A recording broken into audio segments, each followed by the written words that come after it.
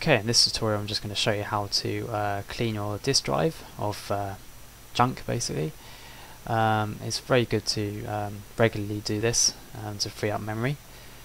Okay, so first of all you're just going to go to the Start menu, which is right at the bottom. You go to that, go to All Programs, go to Accessories, and then you go to the System Tools folder. Now you're just going to look for Disk Cleanup, you click that.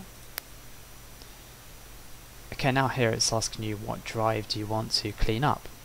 Usually it's the local disk C, the C drive, but if you've got other drives you may want to clean, you just select them on here. Okay, so I'm just going to do the C drive, then press OK. Okay, now it's just going to do a scan. Okay, this scan may take some time, so you might have to be a bit patient. Okay, so it's done the scan, it's just come up with a list of options. Okay, so it's asking you basically what stuff do you want to clean up on your computer, and it tells you how much space you could free up from it. As you see here, the temporary internet files, you could free up 29.6 MB. So you basically just select the ones you want. You can select all of them. I usually do, I just select the whole lot. Recycle bin, temporary files, just select the whole lot.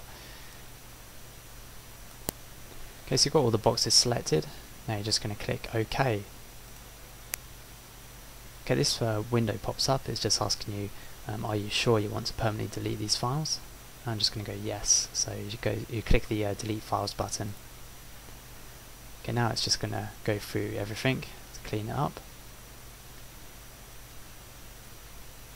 This may take some time depending on how many files it's got to delete.